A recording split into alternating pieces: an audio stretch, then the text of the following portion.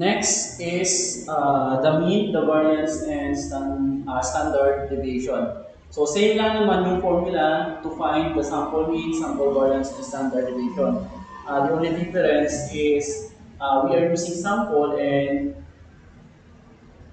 the data can be the population. So, o yung buong klase, kaya meron tayong, we have to compute the population means, population variance, and standard deviation. So, same lang naman sila pagdating sa formula. So example, we have the given table on the board. They are the scores of 8 randomly selected students. So sabihin, we have to use the board sample kasi randomly selected eh. So kumuha lang tayo ng sample dun sa mga students. So they are the graded students. That's why we have to compute for the sample mean, sample variance, and sample standard deviations. So yung mga yan, they are the scores. So yung X, so they are the scores of the 8 students. So ngayon, we have to compute the sample mean, the sample variance, and the sample standard deviation. So given naman lagi, hindi naman kayo pwede kung hindi naman kayo makakapag-compute ng sample mean kung wala kayong raw score. So in our table, given na yung mga raw scores nila, and then that is written in this column, sa column ng X. So si student 1 got 7, 8, 12, 15, 10, and so on. For the column X, you just have to find the summation of these scores. So if you add 7, 8, 12, 15, 10, 11, 9, 14, so the sum is 86. Sabihin, summation of X is equal to 86. Ilan ang students natin? Siyempre, 8. So that is our N. So to find the sample mean, or ganyang symbol, ito yung formula niya. Sample mean is equal to summation of X over N. So ano ba yung summation of X natin? 86. Ilan ba yung N natin? 8. So we have 8 students.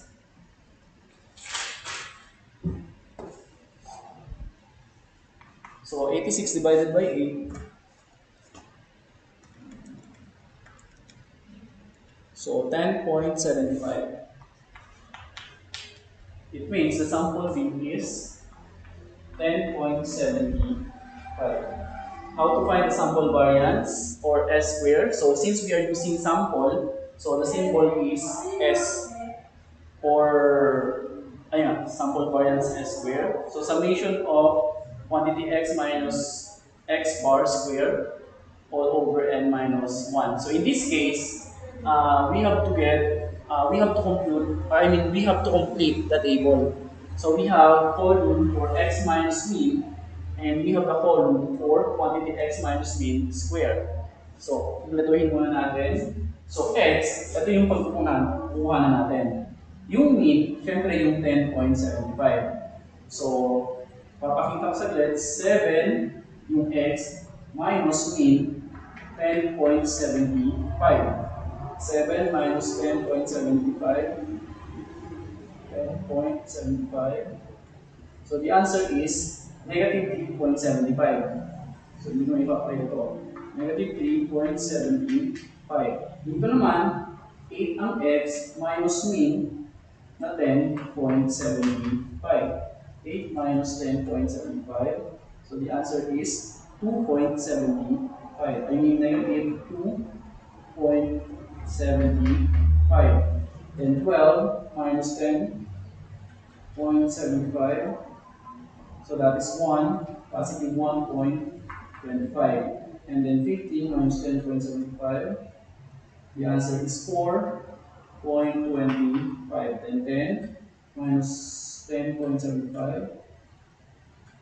So the answer is negative 0.75. 11 minus 10.75. So that is 0.25. 9 minus 10.75. Negative 1.75. And then 14 minus 10.75. So 3.25.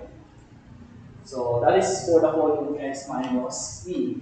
Next, we have to square the value na nandito sa column na to. So dito, maka-encounter tayo ng mga negative numbers.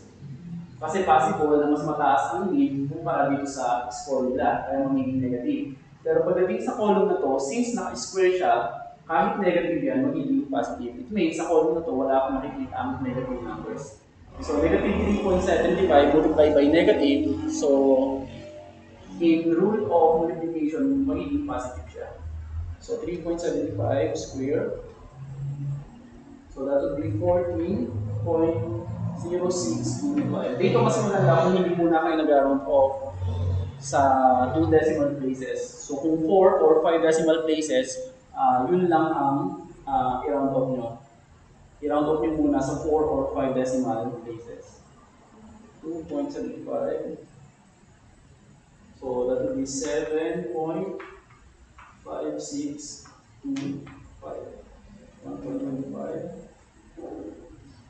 1.5625. 4.25. Okay? 4.25 square. So 18.0625. 0.5625.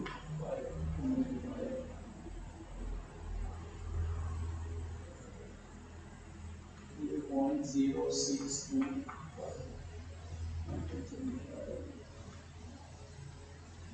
8.0625. So 10.562. So ito na ngayon yung complete. Ngayon ang kailangan nyo lang dyan ay yung summation ng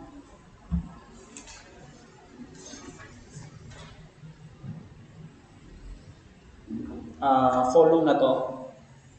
So kailangan yung summation ng x minus x bar square. So kailangan na siyang i-add lahat. So magiging total niyan is 10.5625, 3.065, 55.5. So 55.5. So summation of x. So hindi ko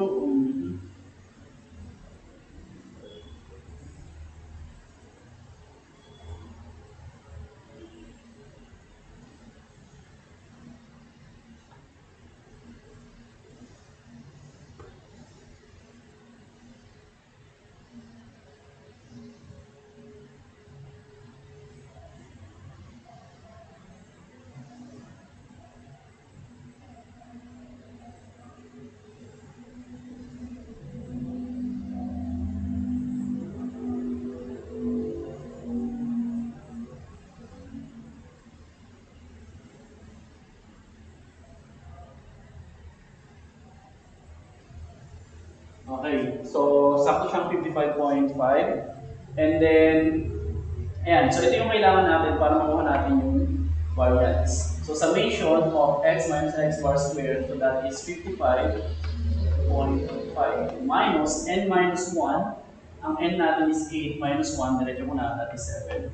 So if you divide 55.5 divided by 7, so that would be 7.928. So dito pwede na kayo mag-round off. Gawin mo na siyang 7.93. And then para makuha mo naman yung standard deviation, kunin mo yung square root ng variance, which is 7.93.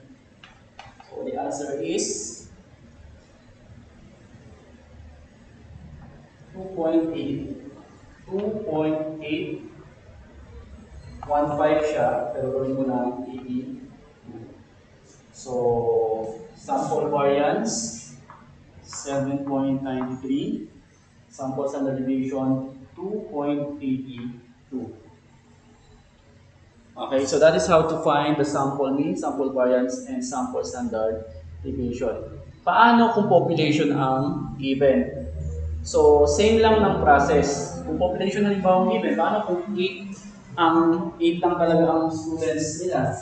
So, magiging, instead of sample, magiging population lang siya. Population. Population. Population. Tapos ito ay magiging sa limit x. Instead na x bar, magiging mu kasi population na siya. So yun dito.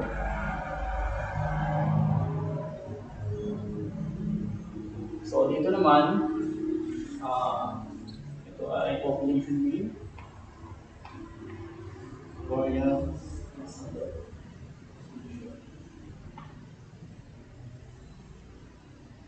ayun. So same lang din naman ang method, iba lang yung tawag. So same lang rin sila ng formula. So iba lang yung mga symbols na ginagamit natin. Pero they have the same process to find the mean, the variance, and the standard deviation.